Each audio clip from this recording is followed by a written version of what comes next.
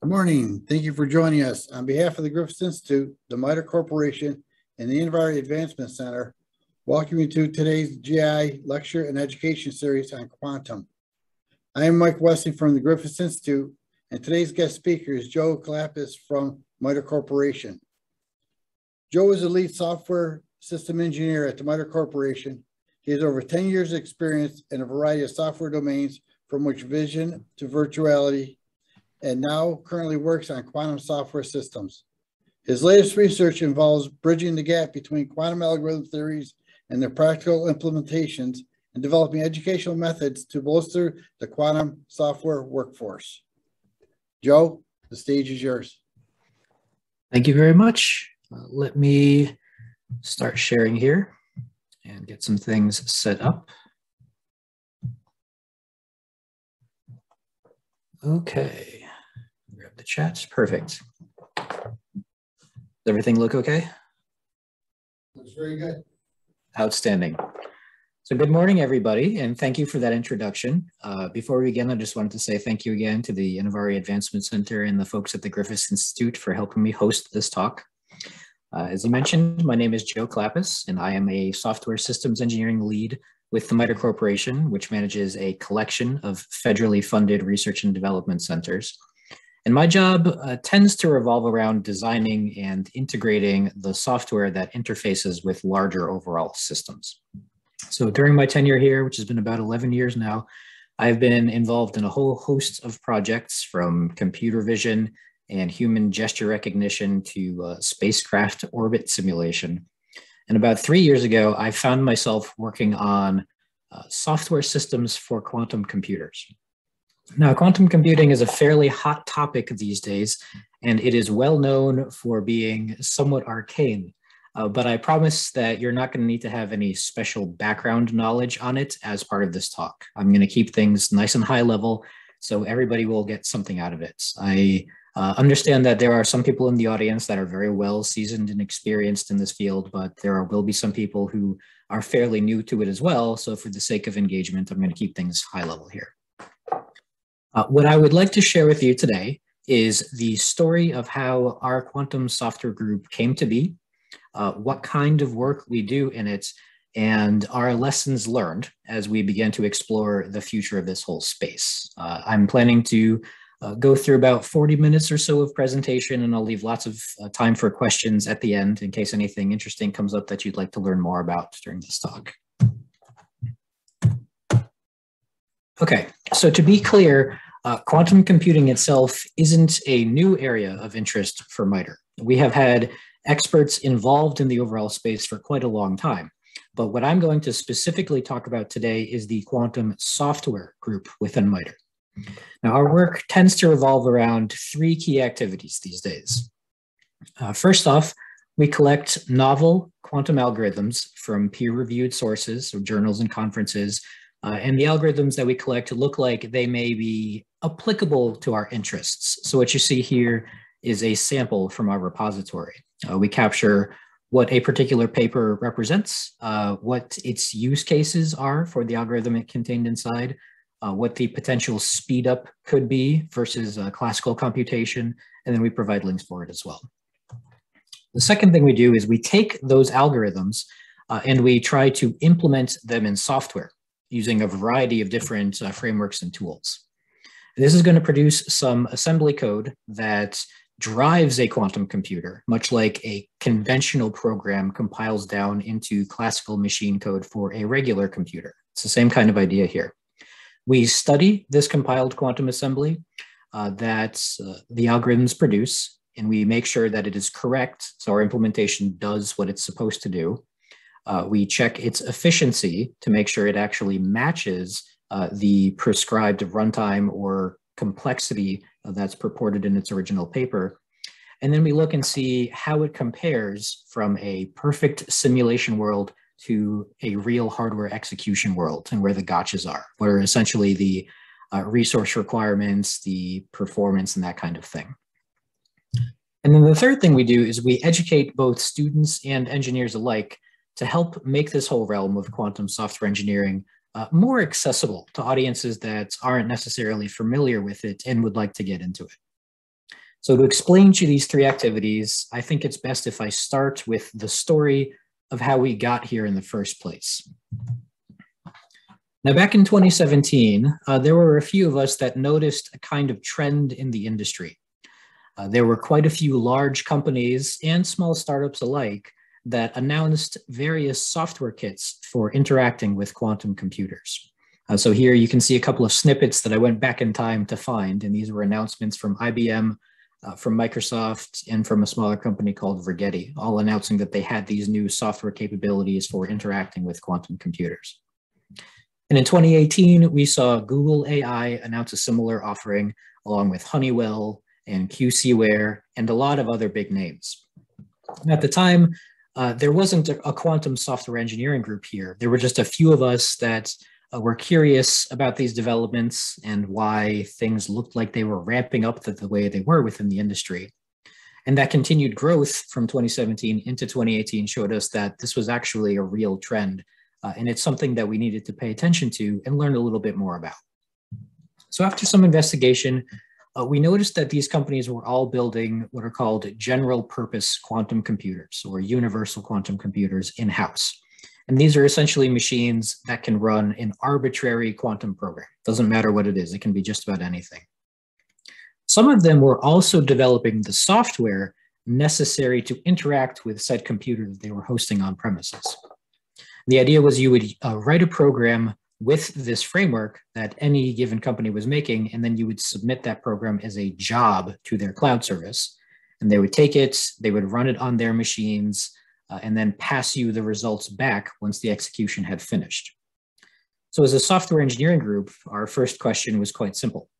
What's the difference between all of these various offerings, these various software development kits? And what's the difference between the machines behind them? You know, which one is best suited for a given kind of work? What are the pros and cons of each? What are the strengths and weaknesses of each? That sort of stuff. So we started this process just with a cursory little exploration by enumerating the options that were out there. And we came across this publicly available list of said tools maintained by the Quantum Open Source Foundation, which I've linked at the bottom here. It has evolved a lot since 2018, but this is a snapshot of what it looked like at the time when we started doing this exploration. Now, the list that they maintain contains a whole lot of different tools, but we were specifically interested in the kinds of frameworks that I just described. Those the Quantum Open Source Foundation calls full stack libraries. That is something that includes a way to create a high-level program for a quantum computer, a compiler that can produce low-level machine code from your high-level program, a quantum simulator that runs the machine code either locally or possibly on the cloud with a more powerful computer, some kind of integration into an existing software setup, a development setup specifically. So some kind of integration into an integrated development environment, for example, which would provide code completion as you were writing and debugging support as you're experimenting and testing the algorithm. Most of them include some way to submit jobs to the cloud for execution on the real quantum computers that these vendors provide. And then finally, they usually tend to provide analysis tools for exploring the results of execution of the algorithms. Now, from this list, 3 of the frameworks were not for the kind of general purpose quantum computers that we were interested in. So we limited our exploration to the 6 that you see here, to EXAC, Cirq, Forest, Project Q, Qiskit, and Q Sharp, also known as QDK. The idea of this exploration was very simple. We started by taking some well-known, well-studied quantum algorithms, and then we implemented each of those algorithms in each framework. This involved both writing the code for the algorithm and writing unit tests to verify that the code worked correctly. And during this process, we thoroughly documented our experience working with each one. We put together 4 different categories of criteria that you can see here, and then inside each category are lots of individual metrics. And we tried to assess all of the frameworks on each of those individual metrics. And as we went, we directly compared these metrics across each of the frameworks to kind of weight which ones were better or worse in those certain categories. We highlighted the relative strengths and weaknesses, essentially. And we came up with some notable kind of recommendations for use cases based on those strengths. Now, all of this work, including the algorithm implementations and the unit tests, is all publicly available on GitHub. It's at the link that you see here, github.com/jclapis/QSFE. That's the Quantum Software Framework Evaluation. So you are welcome to go over there and take a look at our exploration. Here's a quick excerpt from our repository that shows a couple of code samples from different frameworks. Now, each framework stems from the same core theory, ultimately. So the differences between them are largely just semantic. Essentially, how does a framework represent a quantum program? How does it represent a quantum operation for that program, like a single kind of instruction that it would include? How do you set up a program? How do you run it? That sort of thing. The theory is all pretty much the same. So on the left side, we have Q#. That's Microsoft's domain-specific language for quantum computing. In the top right is Forest, and that's a framework maintained by Rigetti that uses Python to build quantum programs. And then at the bottom right is Qiskit, which is IBM's software framework, which also uses Python. Each three of these examples does the exact same thing. The only difference is basically how they are put together and kind of how the program is represented within them. So we performed this analysis through 2018 and through 2019, and the analysis culminated in a final report that described our findings and our recommendations for each of the frameworks. And I've extracted two of the more colorful artifacts from that here. Now, I want to point out that these are quite old, right? These were from 2019, which is an ancient history in software terms. But I left them here for reference so you could see kind of a snapshot of what this looked like at the time that we did the exploration. Things have certainly changed since then. But on the left, you can see the release history for new versions of each of the frameworks. And take a look at the differences here. You can see that Qiskit, which is IBM's framework, in blue, and Forest, which is Rigetti's framework, in yellow, they tend to have very frequent releases. These releases can contain new features. They can contain bug fixes. Essentially, these guys were very in tune with their communities, understanding what people were asking for, the kinds of problems people were having, and they very regularly released patches or updates with those things in place. In some cases, they released multiple per week. Microsoft, on the other hand, is this orange one down here, and it took a bit more of a relaxed cadence, as is traditional with them. They offered slower releases, but they tended to be larger, so they kind of rolled up bug fixes and new features into maybe monthly releases is generally what we saw. And then finally, Google's framework Circ is in gray here, and Project Q, which is one that came out of academia, they have a much slower kind of cadence. Project Q started off fairly well, but it's kind of slowed down since then. And these, at the time, again, back in 2019, would have releases every 3 months or so. So they were much more concentrated and disparate. And then the last framework that I assessed, Exact, doesn't actually do releases, like formal released versions. It's just kind of a constant rolling release process. And on the right is a little bit of a chiclet chart that is a comparison of our scores for each of the frameworks on each of the criteria that we assessed. Now, a lot of this stuff is subjective.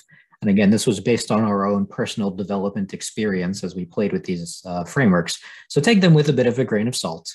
But in general, this captured our findings. And again, a lot's changed since then. Everything has matured quite a bit over the last 2 years, but at the time, this is what we were looking at. So at this point, we had our little report, and we had some good insights into the different quantum software frameworks that were out there. And the next logical question was, we know what tools we have, we know what they can do, so what can we build with these tools? We had done this for well-studied algorithms throughout this process, but they had already been explored quite thoroughly throughout the history of those algorithms. And we wanted to know what else is out there waiting to be applied to some interesting use cases. So we started answering that in late 2019 and early 2020 by assembling a corpus of algorithms with particular emphasis on practical use cases. That's one of the things that we keyed on. And granted, powerful hardware isn't really available yet to take advantage of these, but this still lets us prepare so that we can leverage the hardware for practical usage once it is available, rather than just having the machine and then playing catch up after the fact. And furthermore, this helps us kind of understand what would be required from a hardware perspective for each of these algorithms in the first place. So our collection was inspired by a website called the Quantum Algorithm Zoo that tracks hundreds and hundreds of different algorithms. I think it's at 430 right now. But our corpus is a little more focused on ones that directly present both the theory of an algorithm and its actual applications as well, provide some actual use cases. So there's a small excerpt of it in the screenshot here. We currently have about 100 algorithms, just slightly under that in our corpus. And again, each of these was published in some reputable peer-reviewed journal over the last 6 years. The idea is we basically collect things from a pretty wide gamut of domains. We have things from machine learning, optimization, quantum chemistry and materials science, cryptography, data forensics, image processing. We even have a couple entries on risk analysis and finance in there. And then for each one, we look at the offered use case. We look at what kind of speed up the algorithm provides over its classical competitors on regular computers. And specifically, we look at what kind of quantum subroutines the algorithm uses in order to achieve that speed up. So there tend to be some very common kind of building blocks in these quantum algorithms that they all sit on top of. So studying those building blocks can tell you a lot about what the algorithm itself is capable of and what its requirements will be. Anyway, the idea was that we could take these algorithms and we could run them through the same process as our test ones that we did during the framework evaluation earlier.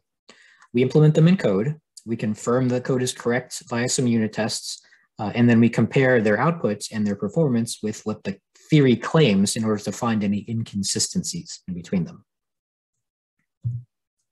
So right away, we ran into a problem doing this. Many quantum algorithms in academic kind of peer-reviewed literature are presented in this format. So here is one such. Here's another example. This one is definitely heavy on the math. And here's a third that I would submit is probably just as heavy, if not heavier. But basically, quantum algorithms are kind of presented in this step-by-step format, where each step presents what's called the Dirac notation for the total state of the system. And essentially, this describes what a step does, but not necessarily how to do it in terms of quantum software instructions, in terms of machine code. Now, in some cases, there is English verbiage that accompanies the steps, and it is enough to figure out how to do it. But in other cases, the English verbiage is still a bit too high level and doesn't really accurately capture what's really involved in making that algorithm work. And furthermore, what we found is that mathematicians tend to have different dialects, if you will, differences in conventions they use and the styles of their symbology, and that variation can cause ambiguity and inconsistency from paper to paper as you read them. Aggregated together, we call all of these things essentially the paper problem. And a lot of our group's research is directed at tackling and minimizing this problem via better software tooling. And I'll talk a little bit about this as I go on. But not all papers suffer from this problem. So some of them are actually quite good at laying out both the theory and the high-level implementation of the algorithm. And those papers are the ones that we can really apply our test process to. So this is a good example of one. This is a quantum pattern recognition method for improving pairwise sequence alignment from Nature Scientific Reports back in 2019. This algorithm provides a way to use a quantum computer to determine the optimal relative positions of two sequences of data. So the idea is you've got these two essentially arrays of classical data, and this algorithm is going to find the relative offsets of the two of them that makes the most of their entries line up so that at any given index, the two arrays have the same value. So this is kind of like figuring out how to align these two reference or these two arrays essentially as optimally as possible. This has a lot of use cases. This ranges from genetic matching to comparison of voice samples. Basically anything where you have a known sequence and an unknown sequence, and you want to see how closely they match up together. That's what we're talking about. So here's a table from that paper. The left columns here, the first four, show the performance of existing methods on conventional computers.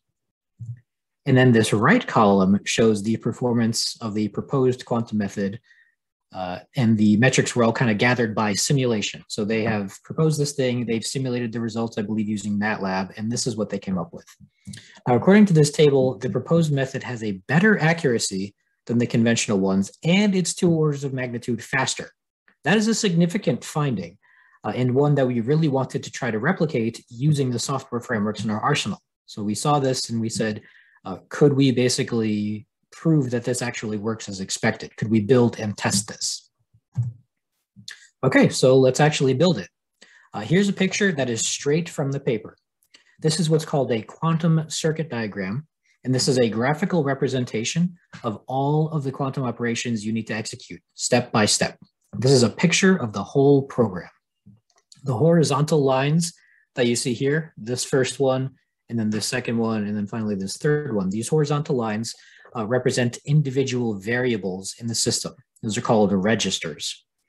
And each rectangle, like this one with an H and an H here and a BB and a QFT, these rectangles represent a single operation that can apply to one or more of those variables. The operations are organized in vertical columns. So these are the different steps in the program, effectively. These are like sequential time steps from left to right. So you would execute these guys first, then you would execute this guy, and then it looks like these can probably be done in parallel, and then finally this one.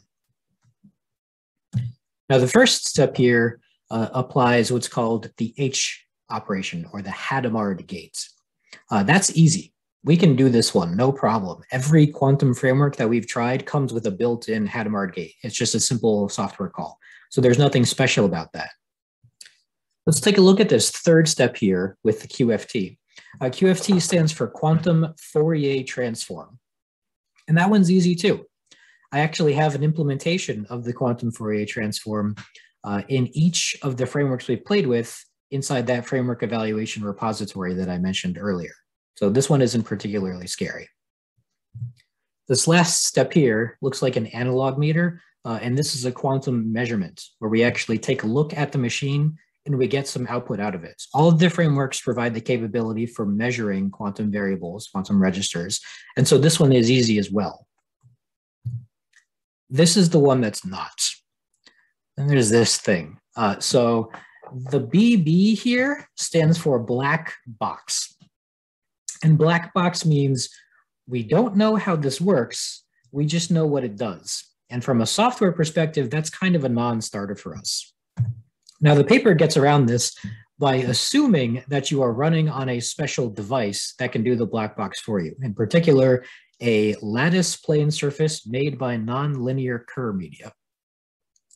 We are not using that device. We are using a plain old general purpose cloud-based quantum computing machine. So the question is, can we still do this if we don't have that special device? Can we actually run this whole thing? So we spent a month or so analyzing the nature of this black box, and we actually came up with a way to do it on a general purpose quantum computer. This green box here is our implementation for that original black box. From an operations perspective, this is made entirely of things that a general purpose quantum computer can support. So this should work. And this paper that we have describing this in our finding is up on archive. I've provided it like a DOI here if anybody wants to take a look at it. But anyway, we call this quantum, we call the subroutine the quantum dot plot, because the black box is used to generate an image from the original 2 data sets called the dot plot. And this is an explicit way to generate the dot plot with the quantum computer. Now, importantly, QDP here leverages something called NEQR as a subroutine. This stands for the Novel Enhanced Quantum Representation of Images.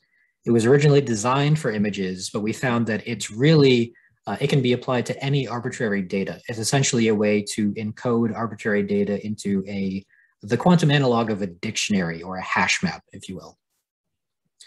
It uses exponentially less memory than a conventional array does, and so it can be processed exponentially faster. But there's a catch.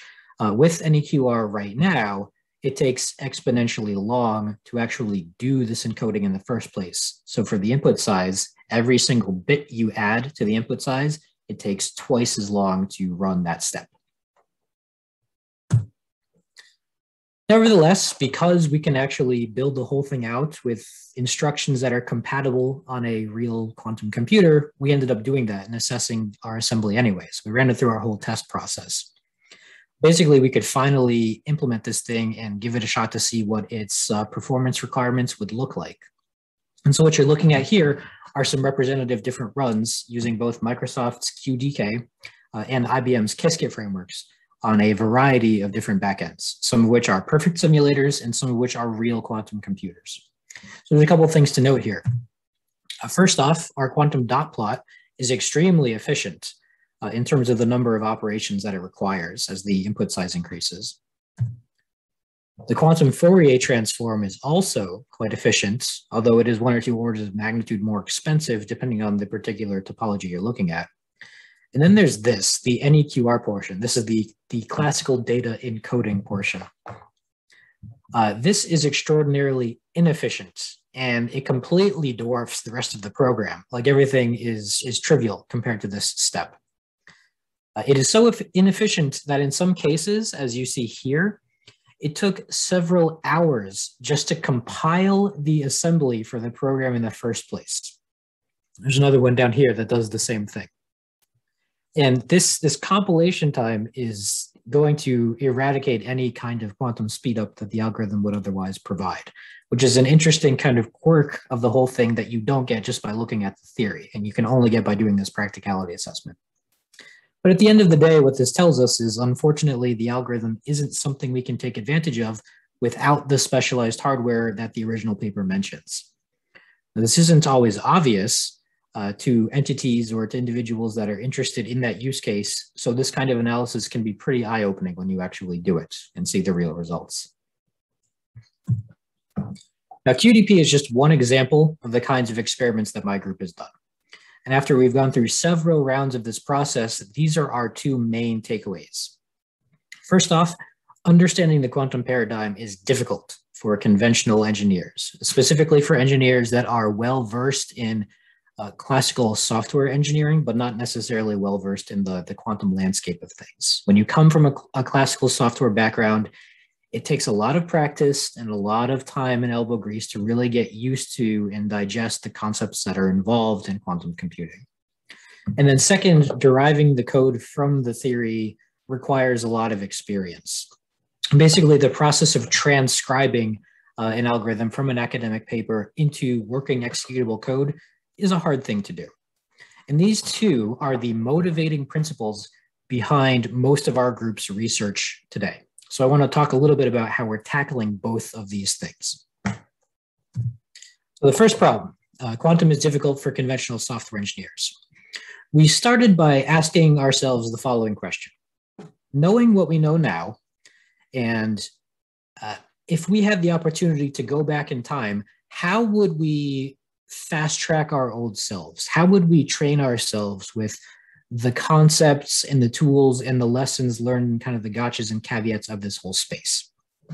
To answer this, we compiled a collection of techniques, of analogies, of general lessons learned from our past work and all that kind of stuff, and we created a class out of it. The class started small at first. It was a simple 2-day program that we taught in-house to give interested engineers a brief introduction into the world. And now it has evolved into a very comprehensive class that can span a few weeks to an entire semester, depending on the needs of the audience. The class is built with a very modular structure, which you see here. Each topic starts with a lecture, and then it's followed by a series of hands-on programming exercises, programming labs, that help the students kind of grasp the concepts. They all have multiple problems. They start very easy and they progressively get harder to ensure that they really get the idea. But the whole thing is open source. It's all publicly available. You can go to the link you see here, stem.mitre.org/quantum, if you want to see that lecture material live. We also host the labs up on GitHub as well. The answers to the labs are not on GitHub. Those are private, and are the presentation material we use to kind of do our actual lectures is not hosted as well. So if you're interested in learning more about the class or you'd like to see that material, feel free to reach out to me and I'm happy to share. So this is a quick excerpt from one of those lectures. This is an introduction to the notion of a quantum bit, also known as a qubit. It is the proverbial unit of information in a quantum computer. And we use complex numbers as kind of an analogy to help understand the different states that a qubit could be in.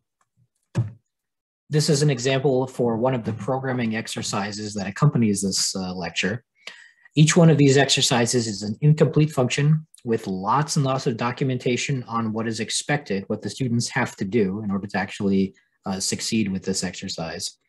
So the students need to convert those expectations into the code that you see here, which is just fail not implemented. This is in Q#. We also have tests in Qiskit as well, in Python.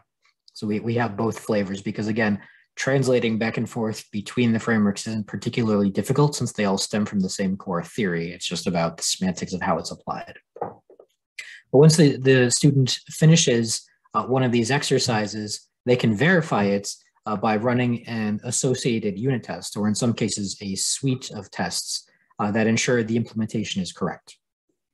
And before moving on, I really want to give credit to Microsoft for their quantum katas repository on GitHub that they openly maintain, another freely available open source resource for people who are kind of learning quantum. That repository served as a major inspiration to us back in 2018 and 2019 when we started structuring our own class and exercises.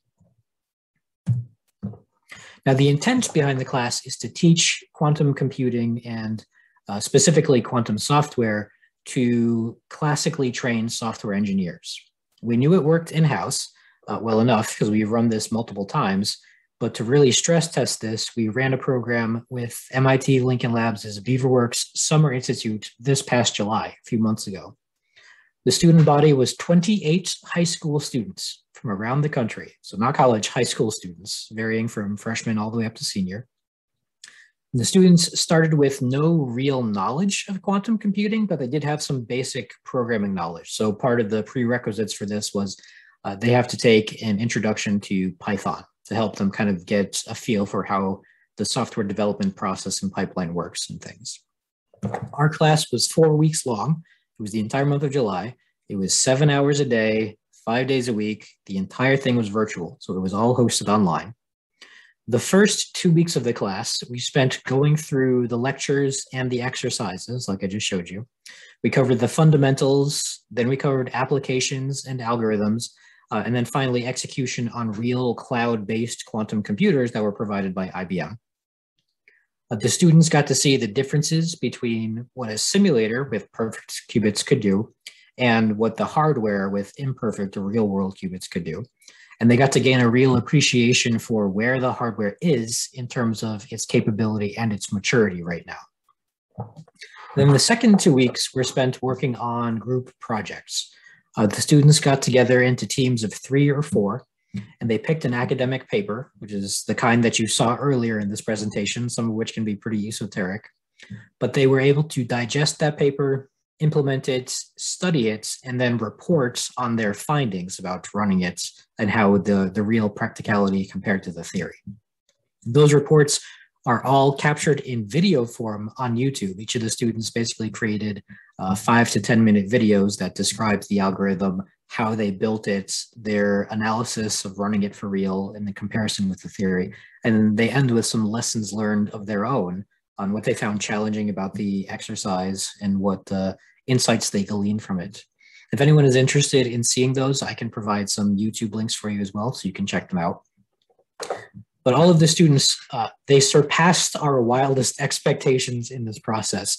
Since this was our first time teaching it outside of MITRE, we weren't really sure how it was going to go and whether or not they would actually be able to apply what they learned in the class to the real world. And they did an incredible job demonstrating exactly that. They grasped the material, they digested those papers, they built the software source code, they ran it, they tested it, they analyzed it, everything we had asked them to do. It was very encouraging to see.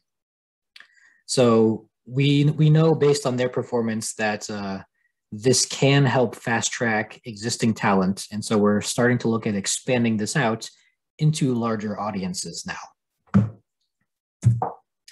And the second problem I mentioned was deriving code from theory tends to require significant experience, or deriving code from papers. Now, when we're not busy teaching Intro to Quantum Software, my team spends most of our time solving this problem. The problem is kind of the gap between what's provided with paper authors and researchers and what's needed by software engineers. So ideally, the pipeline would look like this. You'd start with a state vector, like you see here, and some associated verbiage around it. You translate that into some kind of form that describes not only what the system is doing, but how to accomplish it. So a quantum circuit diagram is a pretty standard way to do exactly this. It's pretty readily available as well. Then you take that circuit diagram and you'd derive code from it. So you'd actually have someone sit down, look at that picture, and build out some assembly, some quantum source for you. And then that quantum source would get translated into machine instructions, which you could then run on a quantum computer and get the results back. This last step here, this is largely the purview of compilers. It's very rare for people to do this by hand nowadays. We prefer to write in the higher level software languages that are out there and let the compilers for those software frameworks help us build the assembly. This second step here is the purview of software engineers. And this is where the classical training that I just mentioned comes in.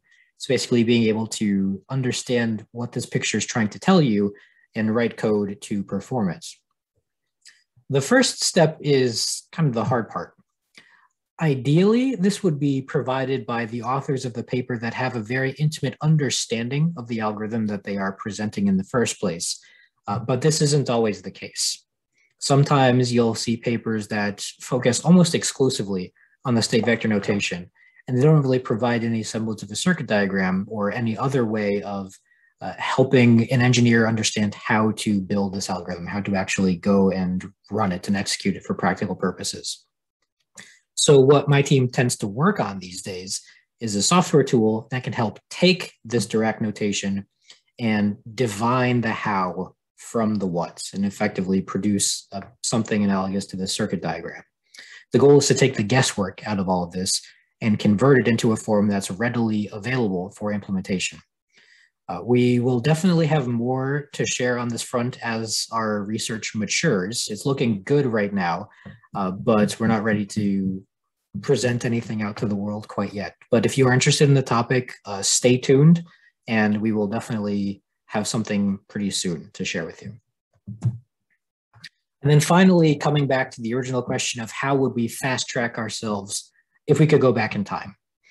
I mentioned that one of the things we would do is share some lessons learned with our former selves, and I thought it would be useful if I tried to distill some of those key lessons learned here. So number one, use the right tool for the job. There are a lot of tools out there. Some of them are better at simulating than others. Some offer a better debugging experience than others. Some are better at assessing the characteristics of real quantum computers better than others. There is no single universal best framework for everything. So we recommend that you learn to use lots of them. They all stem from the same theory. Translating back and forth is quite easy. It's just a matter of knowing the semantics, but the more tools you have in your tool belt, the better off you'll be. Number two, understanding why a particular algorithm is useful in the first place. Now, having an algorithm itself is fine, but they don't do anything in a vacuum. You really have to understand the use cases that they support, and you have to answer, what would you do with this thing?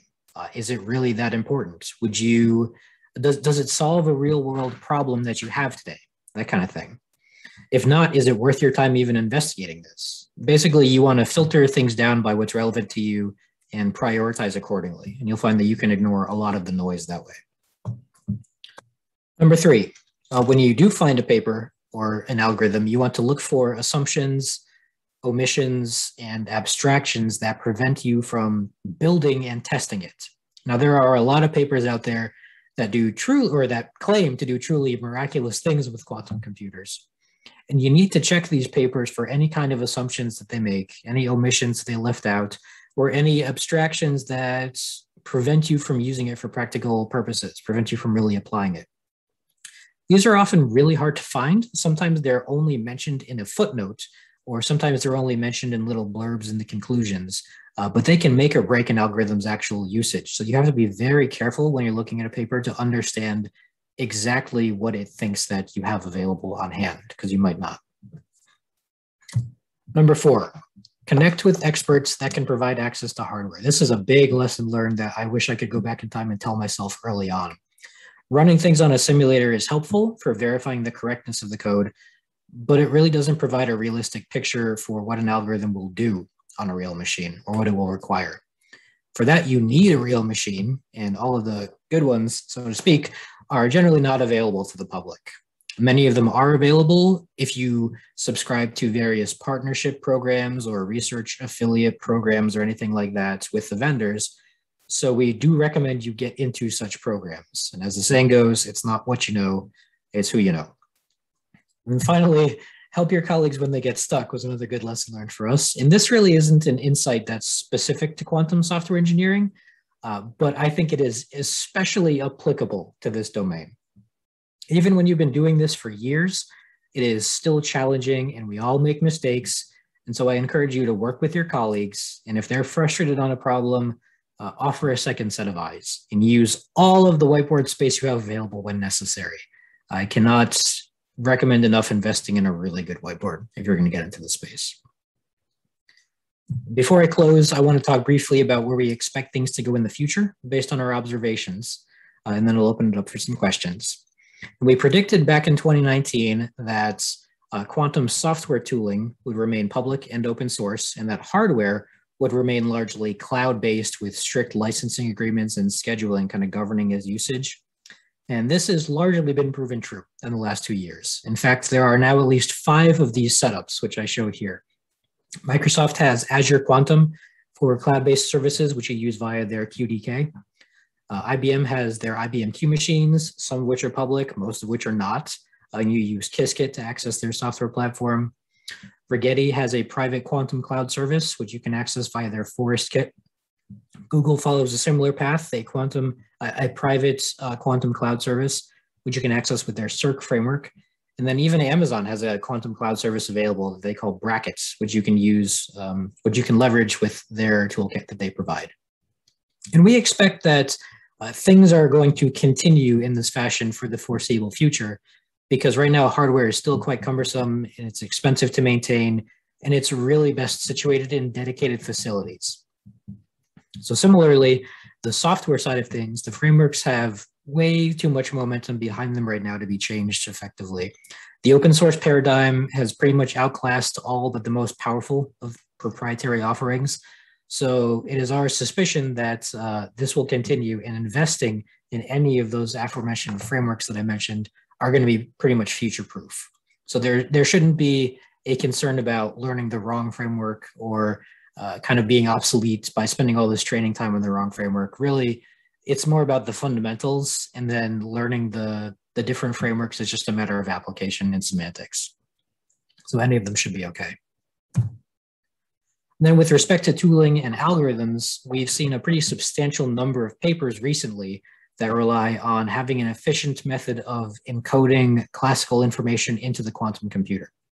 So right now we don't have that capability, which kind of stops any of those algorithms from working effectively. One of the solutions to this that we are very interested in is something called quantum RAM, or QRAM for short.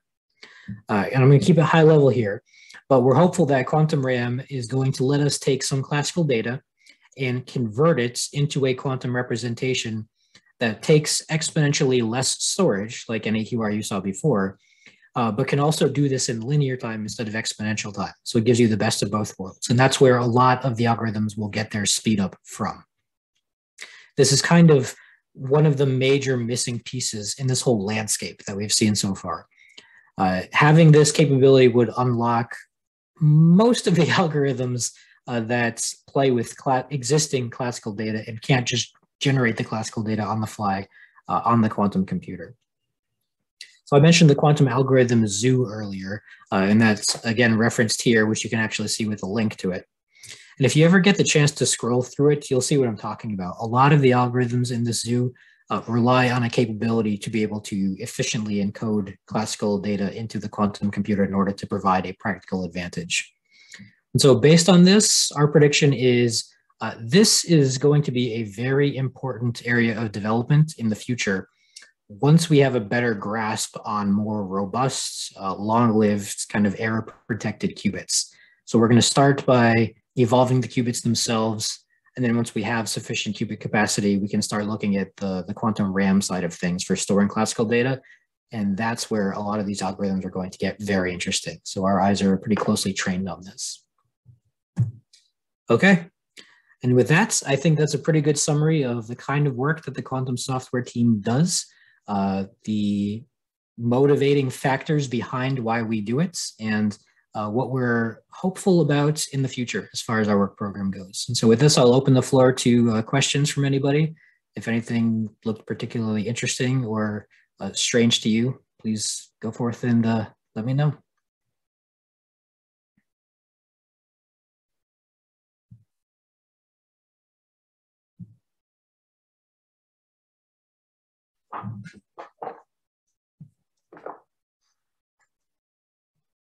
So one question I get, sorry, let's see one here. Help colleague, another option I use is take a break or change direction. Okay, that's fair too. Definitely one that I use quite regularly. If you kind of start banging your head against the wall and it doesn't look like you're making any progress or anything, my first line of defense is to have one of my colleagues come over and take a look and see if what I'm trying to do makes sense or if there's a better way of doing it. But if said colleagues are unavailable or they're otherwise preoccupied, another thing that I tend to do is kind of switch over to a different task for a little bit, clear my mind, come back to it tomorrow, for example, when I can look at the problem fresh and I'm not so tunnel visioned on whatever solution that I happen to have. I agree, that's definitely helpful. What about optical / photonic quantum and architectures that can obviate the need for increased number of qubits to run quantum error correction? So I specifically didn't talk about architectures and error correction in this because I'm trying to keep things high level for people that aren't familiar with them. But I will offer that my expertise is in the software domain. As I mentioned, I take a look at algorithms, I take a look at implementing the algorithms, and I try to find the practical use cases of those. When it comes to the hardware domain, there are certainly other more qualified engineers, both here and outside, that can take a look at some of those things. I know that we have some interest in the optical side of things in terms of actually like building real machines and what the differences are between superconducting and trapped ion and photonics and that kind of stuff. So I will probably have to defer to their expertise. But if you ask me offline, I'm sure I can get you connected to some of them. Can you elaborate more about point 4? From the lessons learned? Yeah, let me take a step back and look at those lessons learned. Here we go. Connect with experts that can provide access to hardware. Okay, so I can elaborate on this for a little bit. In the slide, let's see, where was it? Here it is. In this slide, I mentioned that there are a couple of vendors out there, like these sort of high-powered vendors, big businesses that have quantum computers, that are developing quantum computers, and they provide offerings, but most of them are kind of blocked off from the general public. As far as I know, of these 5, IBM is the only one that provides quantum computers that the general public can access and experiment with. They provide a lot of quantum computers that the general public can't access and experiment with, things that have many more qubits, things that are much more robust, things that provide a lot higher fidelity and efficacy. But you can't touch them unless you are part of IBM's Q network. which means you have established a relationship with them as a research partner. You have a verified need for accessing their hardware, and you have signed the appropriate agreements for getting access to said hardware. The same thing applies to the rest of these guys. So Azure Quantum that Microsoft offers, for example, it is still a private offering. You have to sign up with them. You have to sort of state your intentions, your needs, and show that you are really going to leverage this cloud-based capability for real legitimate research, and you have to sign some agreements with them as well. So all of them are basically hidden behind these agreements of you have to be a research partner, and they have to vet you, and they have to give you access to them.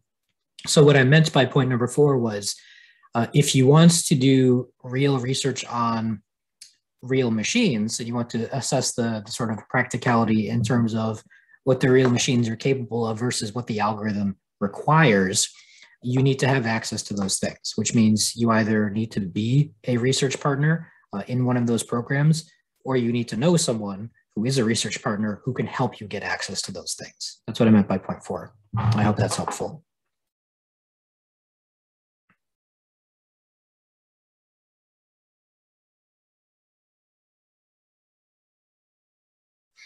One question I get a lot is how many people are in the group right now? Right now there are 4 people that are in our quantum software group, and that is growing as we start to expand the work program and take a look at more of this stuff.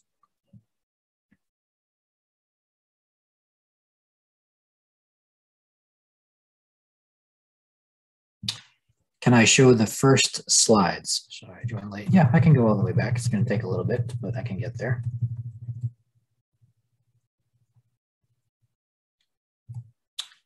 Okay, so this is the slide for where we began just showing off some of the announcements from various vendors back in 2017. And this is a slide showing our exploration of the frameworks that we decided to assess.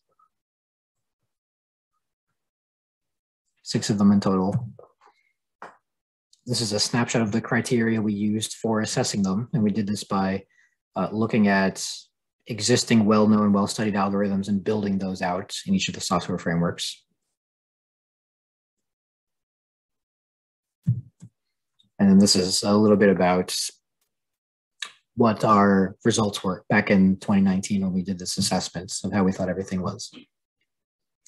Any comments on quantum-inspired classical software algorithms? So I remember going to the Quantum Tech Congress in Boston back in 2019, and Microsoft announced that they had done some very interesting things with medical imaging. They had built a quantum-inspired algorithm that was something like 6 times more accurate and 30% faster, or maybe I'm flipping those particular metrics. But that was pretty inspirational for me, at least. One of the things that I really enjoy doing is the practicality assessment side of things. Let me switch back to a slide that shows that. Here we go, this one. I really enjoy doing this kind of thing where I get to take an idea and build it and test it and run it and benchmark it and see what it's actually capable of in the real world. And so doing that for quantum-inspired algorithms is right up our wheelhouse as well. There aren't as many of them as there are algorithms for actual quantum computers, but when they do come around, they are a lot of fun to play with, and I'm very excited that people are taking the notion of how like a quantum simulator works and applying that to real classical algorithms and boosting their progress. That's very cool to see.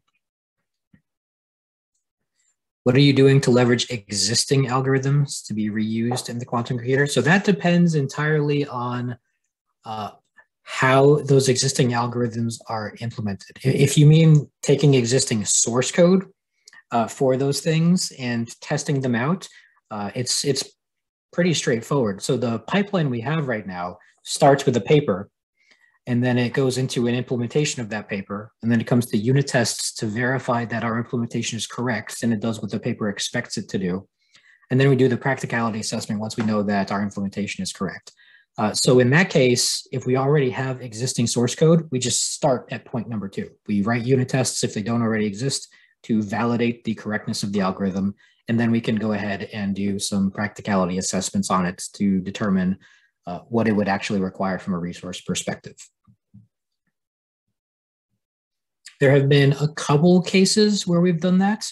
In one of them, I believe we found an error with the original implementation. There was like a corner case that didn't quite apply right. We had to do a little bit to bolster it, but for the most part, these things are already, if they're published in like a well-respected peer-reviewed journal or something, they're already pretty robust as is.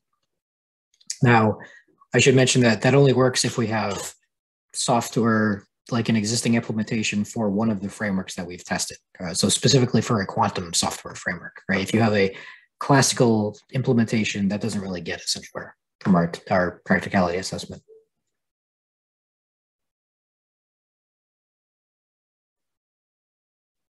Is there an algorithm in Q software to address race conditions? That's an interesting idea. I'll start by saying I'm not sure that race conditions really apply the same way to a quantum computer. Generally, these are kind of monolithic machines that run one program at a time, and those programs are very specifically built as discrete kind of steps, like instances in time with specific operations. So from a race condition perspective, you'd have to have kind of competing steps. Like I'm thinking classically where you have like a data structure, for example, and you've got multiple threads accessing and changing state of that data structure at the same time. Quantum computers are more parallel than multi-threading. Yeah, so that's more of like a fundamental kind of paradigm question. And I would encourage you to go take a look at some of our lecture material that I posted earlier. Let me see if I can go to it again. Yeah, this website here to kind of glean a better understanding of like what quantum computers are actually doing and why that question seems a little, I'm not sure if it applies here, basically. Awesome. All right, we've got a few minutes left. Anything else?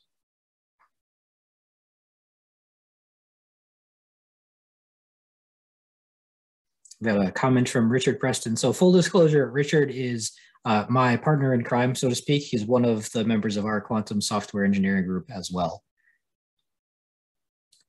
How can I stay in touch? That is a good question. The easiest way to do it would be via email. I believe our email is included in the lecture or the presentation material, the announcement and things. But if not, I'll type it in chat here so you have it. There's my email address, and you can use that to ask me about any further information or insight or anything, any developments that we have. I suspect if this goes well, this may not be our last kind of conference at the Griffiss Institute, although I'll leave it up to them, and we could potentially come back with another deep dive into some of the other topics as well, like how the class is going or how our bridge between the algorithm side of things, the paper side of things, and the software side of things is going.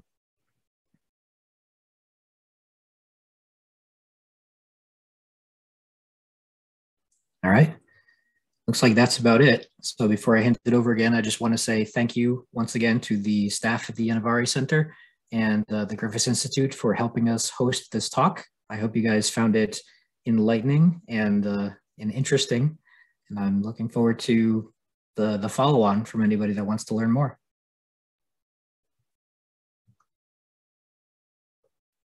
So Joe, yeah, I found this talk very enlightening. You know, we will want to present more topics along the lines, so we will keep in touch and come up with other lecture series so that we can keep people informed. As you know, this is a very important technology that we all can't solve singly, we need to solve together. So I thank you for your time and to give us the overview that you did give. I thank everybody else who was online to attend the event. The slides will be available and the presentation recording will be available on the GI website under the GI lecture and education series. If you can't find it there, you know, please reach out to us and we'll point you to the right spot. And I'd also like to thank, you know, the Griffiss Institute, MITRE Corporation, and the MITRE Advancement Center for presenting this lecture to the community. And I hope you look forward to other lecture community series we have out there in the future.